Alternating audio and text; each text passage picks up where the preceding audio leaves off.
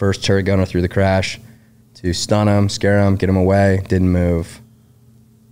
Turret 2, lazed him, sent some pop shots around the area to see if he would move, didn't do anything. So that basically means that the next car in the convoy would be me. So this is my time where I'm turning my turret and my 50 caliber towards that dude so I can smoke him.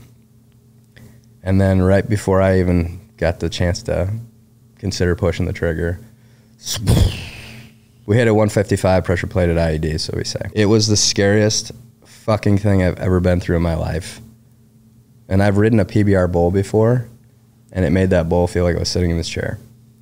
It was so violent, it was so fast, it was so powerful. It shot me straight out of the turret into the sky. That's why I got my nickname Birdman, is because I went flying, because you don't get a nickname for being cool.